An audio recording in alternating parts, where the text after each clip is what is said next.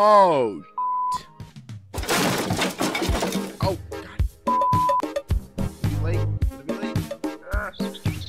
Mustn't be late. Mustn't be late. I gotta meet the new engineer in the car by 8 a.m. Oh, God.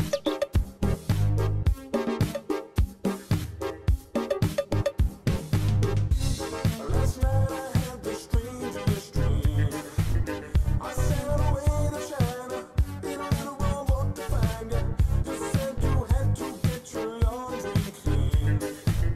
Didn't want no one to hold you. What does that mean? And you said, ain't nothing gonna break on my stride. Nobody gonna slow. Head on it, head on it, head on it, head on it, head on it, ding dong, a ling a ling a ling, boom, blah. Turn it down. Oh, not again. I've got to buy another engine set? Again? If we carry on like this, we'll need to shop the size of the Millennium Dome. You know, we could always just borrow one. That's getting tricky. My friends with their own engines can be divided into two groups. Ones with caller ID, who are mysteriously always unavailable, and those with a good line of excuses.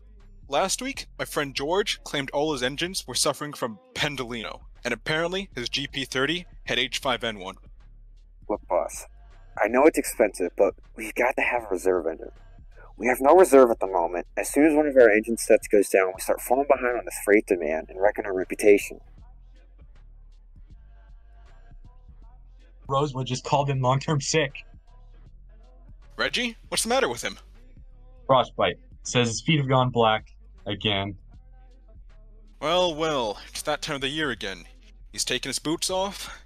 If we just convince the dirty lad to get in the shower, I think he'll find his symptoms wash off. He does know coal dust is black, right? Well, he's not our brightest employee. Okay. Replacement engine set, and a replacement for Rosewood. I'll get on to it.